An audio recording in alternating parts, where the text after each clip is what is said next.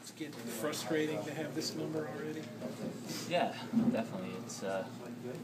It's no secret that it's tough to score goals in this league, and playing against a team like that, we really shut it down and have good, big, mobile defensemen that are hard to get on the inside of. You just got to put that extra effort in, and we had some chances, hit a couple posts, and they didn't go in. And the other side, we did a good job defensively, but at the same time, just a couple costly mistakes and not scoring goals. You got to limit those. I was going to say the first goal sort of changed the game a little bit then because you knew they were at a premium tonight by that point. Yeah, you could tell early on that it wasn't. It was definitely going to be a tight checking game.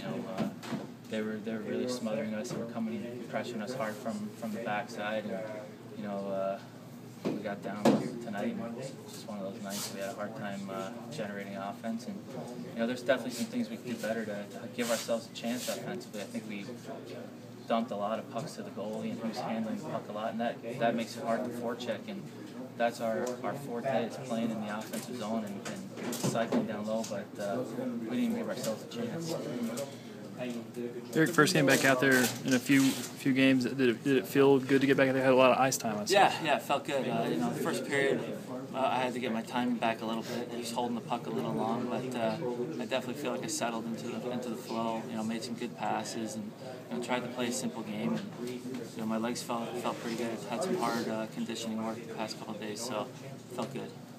Been a lot of games against Eastern Conference teams already. That give a different sort of feel to the early going, especially since there were no interconference games last year. Yeah, I feel like we have a little bit of trouble with the style that they play.